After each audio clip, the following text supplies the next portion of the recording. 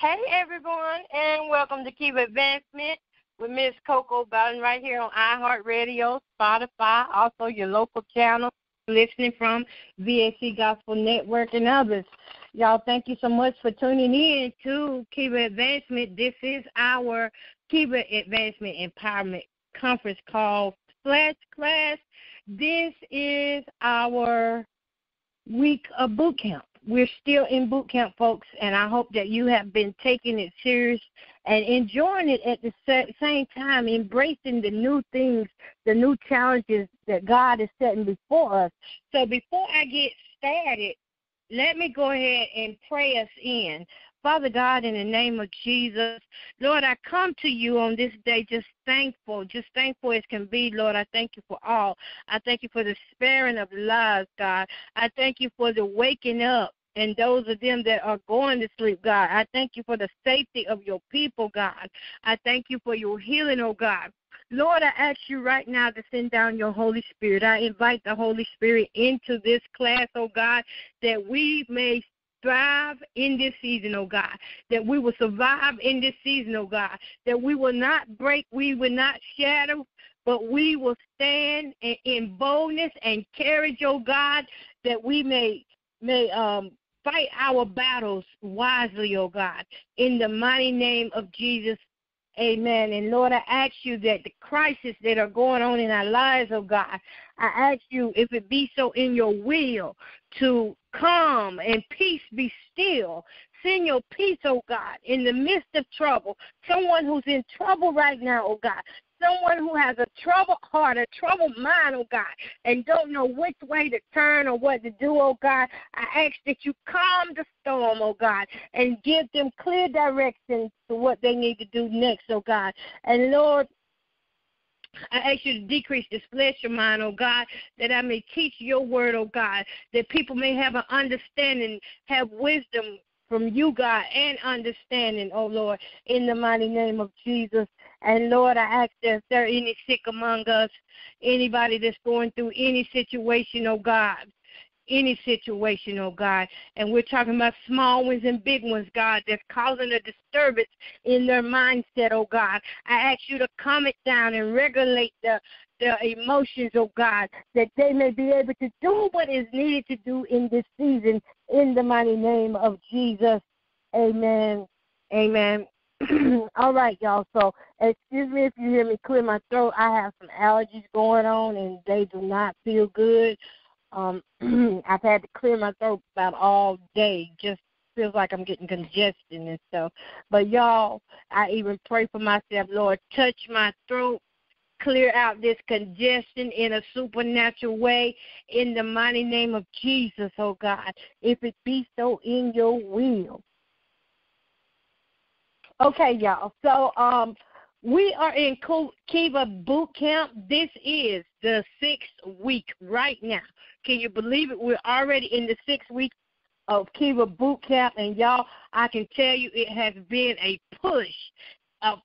You know what I'm saying? It's birthing something new. There is something new in this season that is birthing, and it's because you chose to be obedient and do the will of the Lord. Amen. And so, y'all, we talked about the 4 R's of be your own first responder here in the Kiva Boot Camp. And I want to let y'all know as well that I am coming up with a shirt line for Kiva Boot Camp. It will have on there Kiva mental health, women's mental health awareness, and I hope that you stop over to my Facebook page, which is Kiva Advancement Empowerment Conference Call with Miss Coco Bowden, and on that line, on that Facebook page, you will see shortly that I'm going to be posting shirts that you can purchase along with a link if you want to. Now that's up to y'all if you want to, but you don't have to, you know. It's just if you want to be a blessing, if you want to sow a seed in this season, that's the way to do it, is to go ahead and represent Christ by standing up and being your own first responder and drawing people to Christ, because when they see your testimony, when they see how you're a testament, then they will become a testimony too, because they'll be like, oh, my goodness, God did that for her in that little bit of time. Let me see what this God is about. Let me test him and see what he's about. You know what I'm saying? So let's continue to live our lives holy. Okay, so we did the 4 R's, which was readiness. That means that we're mental aware. And then we did response, which means we're actually responding to the situation. We are sensing it, and we're calming down so that we can handle the situation at hand. And then what was the next one after readiness? Oh, my goodness, y'all, I kind of forgot. After readiness was recovery. And during recovery, this is the time where we need to start getting our health together, where we need to start eating right and making sure that we're exercising so that we can still stand strong in the battle. Amen? And then it was resilient. The 4th week we had, the 4th and 5th week, I think. No, the 5th week was resilience.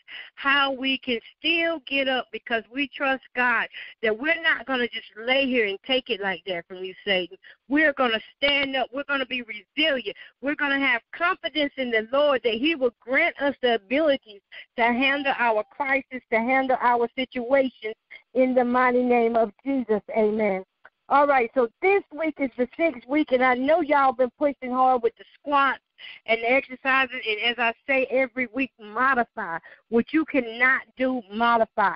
This week, you need to put in 75 squats per day and also 50 sit-ups per day with your additional exercise, and make sure that you're still eating right. And in addition to that as well, I've added in there for you to write a love letter each morning to yourself. It's okay to write yourself and write the self that you want to be, you know. It's okay to love on yourself so that you can love others. So I encourage you to write that love letter every morning, and you hold on to it because you're going to need it. You're going to need those love letters next week. So hold on to those love letters that you write. And at nighttime, your nightly routine, make sure that you are getting into bed by 11 p.m. and that you're sleeping by 12. And I know that's not easy for a lot of people who have insomnia. So I know it's not easy, but do the best you can. You know, if you got to get in that bed at 8 o'clock, get in there and do the best you can. Because what we are doing is upsetting the process that Satan, we're upsetting the routine that Satan gave you. Amen? Because you've been in that same routine so long till it's become comfortable to you. And you're used to it. And it still is frustrating. But God wants to do a new thing in your life. And when he wants to do a new thing, that means you got to come forth. You got to spring up and be willing to change because you know that God is able to bring you through. So I do want to welcome you back. And whoever just joined the line, welcome you on the Kiva Advancement Empowerment Podcast line. So we have been learning in these last 5 weeks how to manage the everyday crisis in our lives. And believe it or not, I just went through one. But all is well. Amen. It was a small one, but all is well. Okay? And the 4 R's of a first responder created by Navy SEAL trainer Mark Devine, we actually modeled our crisis intervention by his model that he had. But now that we have finished his part, now we're on to a whole another thing. Because if you did it correctly, then you have learned that being your own first responder means to be able to adapt in the midst of a crisis, being able to breathe and not feel like this is it, God ain't going to help me, or feel like, assume the worst, have negative thoughts toward the situation. And now you should be able to come up with quick solutions in the middle of a crisis and changing your routine and your thought patterns, giving your brain something different to eat, doing different activities. Now, in week 5, no, this is week 6, y'all. I'm sorry. I am so sorry. In week 6, what we're talking about is personal and spiritual growth. And I want to tell you something, that both are necessary during and after a crisis. Crisis intervention. The more mentally stable you are, the better off you can handle crisis situations. And in order to be stable-minded, you got to know God. You got to have a relationship with God. There is no way around it. There is no ifs, ands, and buts. It's only one way, and that's through Jesus Christ, the truth and the light.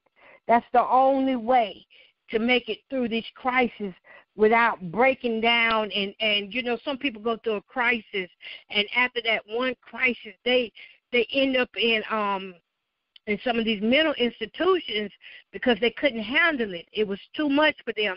Or either they end up on a lot of medications because now they're schizophrenic, bipolar, going through major depressive moments, episodes of it, and that's what we want to do. We want to break those barriers down where Satan can no longer have you in his routine. That's why it's important to have that morning routine. And I know some of the women were like, well, I already got a routine. I already make my bed. So what? That's not what I asked you. Whenever you have your own routine and you're already familiar with what you want to do, what are you learning from that? How are you growing from that if you're already saying, I already do this, I already do that, and you're not looking at it in a different way? What if you were handicapped? How do you think some people with one hand look when it comes time to make up the bed and stuff? They look at it as a blessing. They don't just look at it as, oh, my God, I'm finna go through trouble. And you know why that is? That's because some people that are handicapped were born like that. And so they learn how to adapt to their environment and do what it was that they had to do. They learned how to intervene just the way they were. And some of you can't grow because you don't know how to allow the Lord to do something different in your life, because it's that fear of unknown, the fear of, well, if I change up my routine now, you know, it's just going to make it harder on me, so I'm just going to keep everything like it is. You know, everything has a season, and sometimes that season that you're in, when it gets up, you want to remain in it because it feels so comfortable and familiar to you. But as I say always, those familiar spirits will break you down. Those familiar spirits can hold you hostage in bondage because they don't want you to change your routine. Okay, so it doesn't matter also when it comes down to personal growth and spiritual growth. We're going to lean more toward the spiritual side, okay, y'all? And then you'll learn how it ties in there. With the more spiritual growth you have, the more your life will change. Each time you grow, your life is going to change, and you're going to develop. It's not just going to be growth, but it's going to be development. And when we talk about development, that means when you start creating, you know, you start not just growing yourself, but now you're in a position where you can help others. So now you're developing, and you're developing your relationship with God. It's unfolding each day, each morning that you get up. This relationship is growing stronger through prayer. All right? So I want to just let y'all know, and this is no shade toward anybody who writes self-help books, because I write too, but I want to always remind people that when you are growing, there is no better direction than God. You can get self-help books all you want to, but if you do not have the word of God in you, then you will not have those fruits of the Spirit to even help you understand and comprehend and have patience to work the process. So it doesn't matter how many self-help books you have, how good you can quote even the Bible scriptures. If you don't have God down on the inside and have faith in him to see yourself through each battle, you will break either in the middle of the storm, the beginning of the storm, or the end of the storm.